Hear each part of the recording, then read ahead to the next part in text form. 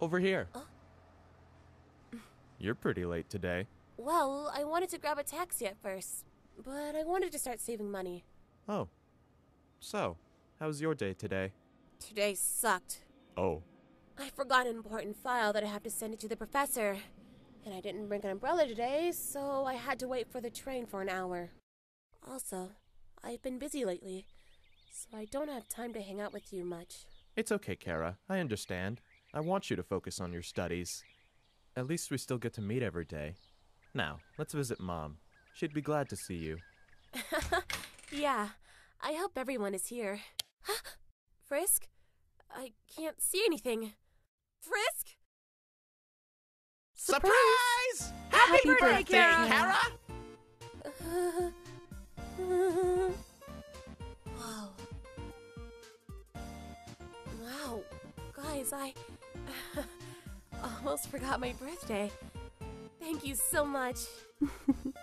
It's not a big deal, dear. Hey, Punk! These are your gifts! Oh, thanks, guys. Ahem. Alright, guys. Now it's time for us to... Party hard!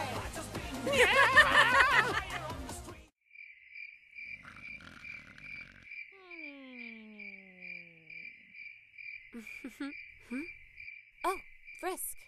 Are you opening the gift boxes? Yeah, check this out. Mini card collection that Papyrus gave me, and this teddy bear that makes fart noises when I hug him from you-know-who.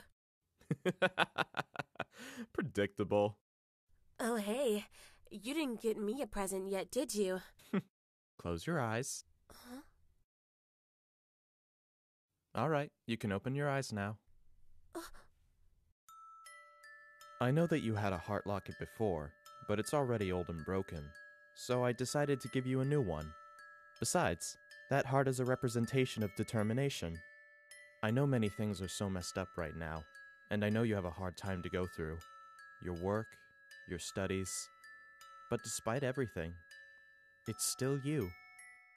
I want you to stay determined. Look, I have one too. That makes us soulmates, right? Yeah, soulmates. She laughed. Thank you, Frisk. This means a lot to me. It's my pleasure. I love you. I love you too.